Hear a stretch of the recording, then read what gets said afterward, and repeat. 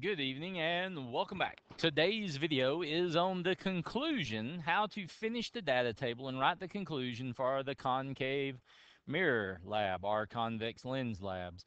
Let's just get right into it. Now, I don't know if you took the time. This might still be blank on yours. I don't know if you took the time to do it. If you double checked your focal length by looking out the window or something, it probably wasn't dead on 20. It was probably more like 19.8 or something. But again, you would have had to double check that. If it's still blank, that's okay. Don't worry about it. Let's move on down though and take a look at the rest of this lab. So this is what your table should look like. And I got these numbers from one of the students. So let's go through and let's figure out how to do these computed Qs over there. And we got a bunch of calculations to make, but they're all the exact same. So that's going to make it kind of easy. So and the calculations are the same for both tables. So that's going to make it easy. So let's go to a page and let's go ahead and make this my sample calculation page. Of course, like any good lab report, I'm going to put a name and I'm going to go ahead and put a date over here in this corner on this side. All right, so here is my equation. 1 over F equals 1 over P plus 1 over Q. So in this lab, I gave you your F, and we're going to use 20, even though that may not be entirely accurate. If you found your F and want to use that number, that's fine. It'd still be very close to 20. But let's see, for our very first trial, we used 45 for a P. So now what I want you to do is to go in and figure out what Q is. So here's what I'm going to do. I'm going to subtract 1 over 45 from both sides. So I will end up with 1 over 20 minus 1 over 45. Now you're looking at this and you're like, okay, so the answer is 1 over 36 equals 1 over Q. No. Well, sorta. It's kind of weird. You got to remember something. This equation does not say Q equals. You found 1 over Q. So if you want to find Q, what you need to do is take the reciprocal. And I can't spell reciprocal. But anyway, you get the idea. You're going to need to take the reciprocal of this. Now, you've got the ways you can do it. One, you can just know what a reciprocal is. I'll give you a hint. The reciprocal of 1 over 36 is 36 over 1, which means the answer is 36. Okay, Mr. Cole, but what about if we're doing this in our calculator and it gives us weird numbers and it's not so easy to take a reciprocal? Well, that's no big deal. If you're in your calculator, you see this button that says x negative 1 right here. Just mash x negative 1, hit equals, and there's your reciprocal. Hey, well, you know, 1 over 36, the reciprocal is 36.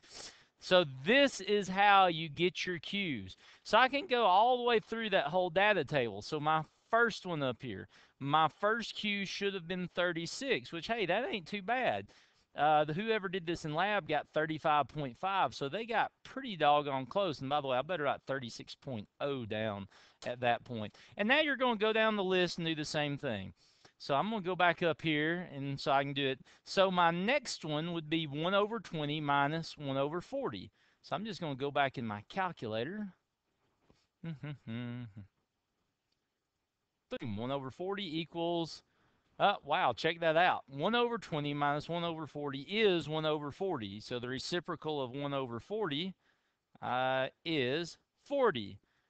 Well, this group's got a little bit off on this one. They've got 40 and 40. Let's see, what's next? It'd be 1 over 20. I'm just going to go back to my, clear that. Go back to my calculations. So this time it's minus 1 over 30. So 1 over 20 minus 1 over 30 equals 1 over 60. The reciprocal of 1 over 60 is 60.0. Hey, I love these numbers.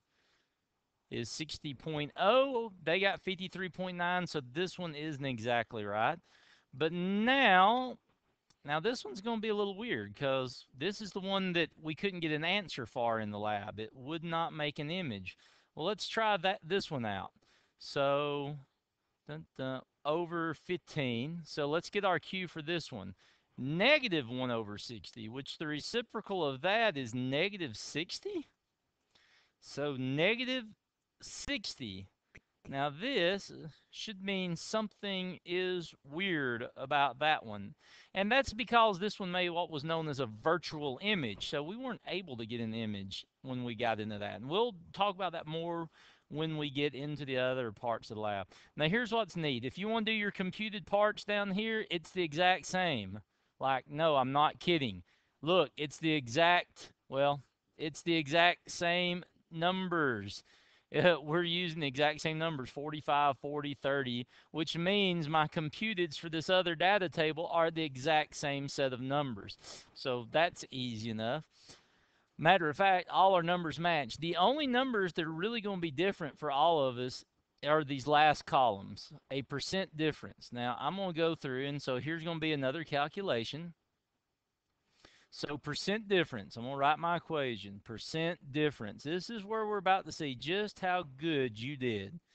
So let's see if I can write this. E2 minus E1, absolute value, so ignore any negatives, over E2 plus E1 divided by 2 times 100. So let's go through and how to do this. And what I want you to do is I want you to do a percent difference between, I want the percent difference between your Q and the calculated Q. And there we go. And the calculated Q. So you should have two Qs. So let's go back to my first one because it's going to be the same thing over and over. This lab's easy like that. So here you go. Here's what I'm going to do. In other words, this, see if I can get a different color. This column is going to be like my E2. This column is going to be my E1. Now, the reality is you could make it backwards, E1 and E2. It doesn't matter. All we're going to do is do a percent difference, though, on these two columns. So my first one is 35.5 and 36. So let me do this at this time, 35.5 and 36. So for me, mine's going to be 35.5 minus 36, absolute values, over 35.5 plus 36, should be 36.0, divided by 2 times 100. Now, if you've got a super sexy calculator like my Casio FX115, you can literally type this in there exactly as it looks. So I don't know that you can do absolute values, but anyway, you get the idea. I got a feeling you can probably do absolute values in this thing. It's so smart. But anyway, here's what you're going to do, though, if you don't have like a super smart calculator. Just do this. Subtract the difference. What's the top? So what is 35.5 minus 36? Well, that would be negative 0.5. But I'm going to drop the negative and just write 0.5. So subtract the difference. Now, if you look at the bottom, all the bottom is an average. So all you're doing on the bottom is taking your two numbers, 35.5 plus 36 equals, divide by 2 equals 35.75. Look, it should make common sense. It's the average. So all you're doing, all a percent difference is the difference divided by the average of the two numbers. And so now I need to do one more thing, though, before I forget. When you finish this, times your answer by 100. So for me, this would be 0.5 divided by 35.75 equals that times 100 SD 1.39, 1.40%. Holy cow. So 1.40, that's an O, percent difference. It's not really a unit on percent difference. It just is what it is. So that means this first one is awesome, a 1.40% difference. And that's what we're hoping. We're hoping for less than 5% on all these as we go through here. Hey, you can even do them in your calculator if you want to. That one, you could literally have typed in exactly like it looked. 35.5 minus 36 over 35.5. Oops, hold on. It would be over and over. Over 35.5 plus 36 divided by 2, and all of this would be times 100. Let's see if we get the same answer doing it all at once in our calculator. Boom, except it didn't know to remove the absolute value. But anyway, we got the exact same answer. So you're going to do the exact same thing all the way down. So my next one would be 37.2 minus 40 divided by the average of those two times 100, and that would give me that answer. So this is all you do to complete the calculations for this lab. Now, this video is not going to contain everything, but I will go ahead and do this.